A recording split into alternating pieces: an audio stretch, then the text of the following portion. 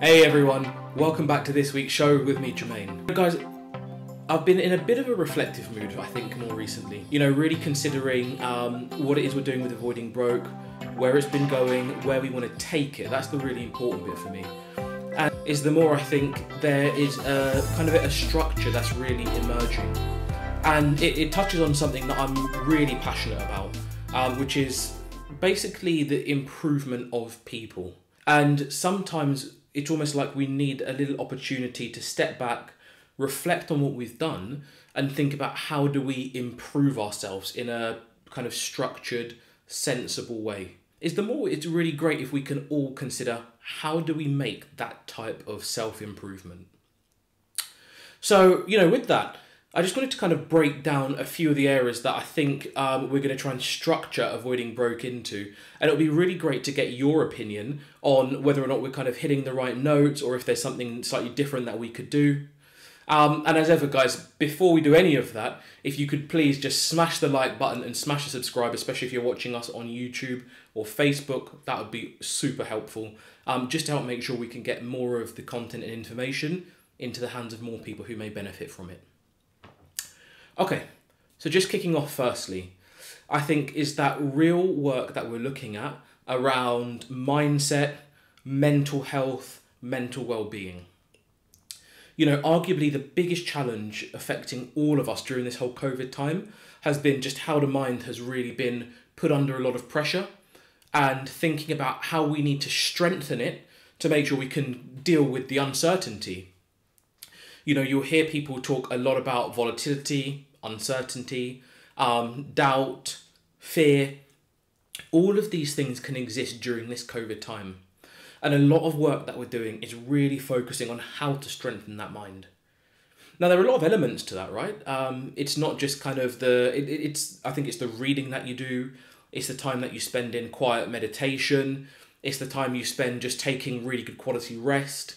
Engaging with good people, you know, people who are going to uplift you.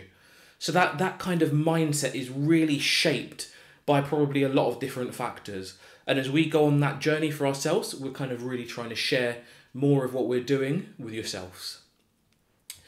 I think the second thing that we're really looking at then is kind of more around that personal finance and investing element.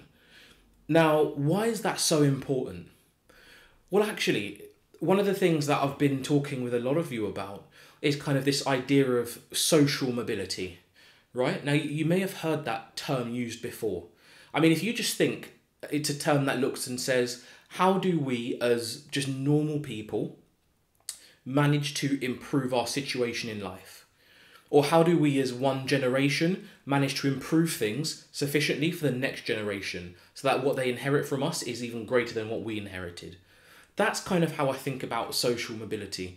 And a really big way of achieving that, or of helping you achieve that, is through the whole personal finance and investing field.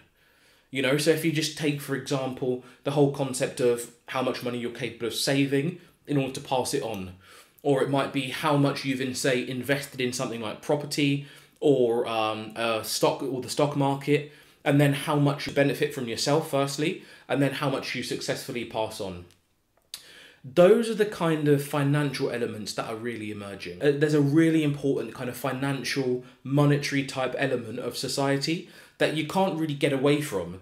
So I think the question is slightly more about how you manage to successfully improve things for future generations, and how you successfully manage to kind of build a little bit more of that financial cushion as part of making yourself a little bit more mobile. The third thing, career development, right? And if you almost want to call it, say, career and professional development. Now, for many of us, we've got careers with employers. And I think even to an extent, if you are, say, self-employed or you run your own business, you've still got that element of personal and professional development that you continually go through. Now, you know, if you step back and think about it, that growth in the places that we spend a lot of our time is really, really essential. And I think there are a few really key moments in our lives in terms of work. So you could have work that you try to get when you're kind of younger, and it might be like a part-time job. And it's just understanding a little bit more about how the world of work really works. Then say, for example, you go into some kind of further study, you've got this kind of transitional point where you need to kind of move into, say, a professional job, or you can move into a professional job, and you're transitioning from being a student into, say, a professional worker. And for a lot of us, we don't have the background. We don't know what to expect. We don't know what to do. We haven't necessarily got the support mechanisms. So it's how do we make that transition? Then when you're in your workplace, and this could be people at any stages of their career, you've got that development within your workplace that you can really go on in order to grow as a person. Really important, right? Because we all go on that journey, but sometimes knowing how to grow, knowing how to evolve is a little bit difficult to really put your finger on. And so it's like, what's help, support, coaching, mentoring, can we get to help us with that? And then you've got kind of almost like later stage considerations, you know, kind of like when you're getting a little bit more senior, maybe when you're looking at, say, changing a few different job roles, you might want to pivot your whole career and go in a completely different direction.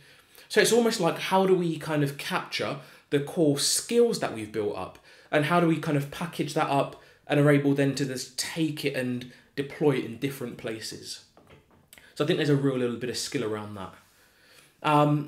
And then I think there's kind of maybe like a fourth element, which we talk a bit less about, but it's a journey we're really going on, which is around the physical improvement. You know, that kind of physical health is paramount, because if you want to be strong enough to ride out the wave of the work you're doing, if you want to be strong enough in order to live long and enjoy everything that you're building and you're creating, if you want to have the energy to actually put the effort in so that you can sow seeds, water them and watch them grow, you need to be physically fit. And it's something that we can easily neglect, but it's 100% worth making a priority. And for us, it's probably been like the biggest area that we've needed to make the most improvement on, and we've really tried to make that a bigger priority this year. And folks, I think when we kind of look across growing our minds firstly, then when we kind of combine it with the whole investing and personal finance type of structure, discipline, and awareness of how to build something that's really going to sustain us, as well as we can pass on to future generations. You add in the whole element of looking after our careers and that professional development. So again, it's not just looking at you as an employee, but thinking about all of us in terms of just professionals, developing the skills that we have as we go through life.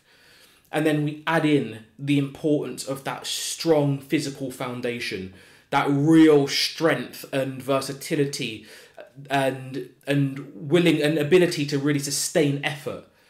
You know, and that's the foundation of all of this. When we put those kind of 4 blocks in place, those are the kind of things that we're really trying to speak about on Avoiding Broke, and that's the kind of structure that we really want to put together.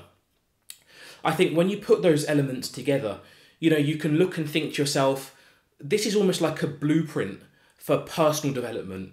It's almost like a blueprint for individual growth. You know, if you want to phrase it in terms of things that you see outside, things that we see the government's talking about, it's almost like a structure to help you to help with social mobility. You know, we're trying to put together these different blocks that, once they are properly understood and nurtured and committed to, over time, with effort, it can really help drive big improvements in all of us. So guys, that's the picture that we're seeing. That's what I think's really been emerging on Avoiding Broke over this kind of last year and a bit.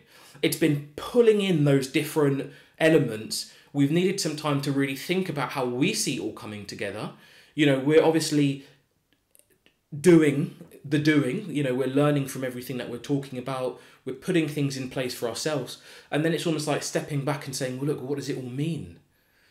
I think what it means, guys, is that we're touching on a really important blueprint for personal development, an important blueprint for social mobility, an important blueprint for individual personal growth.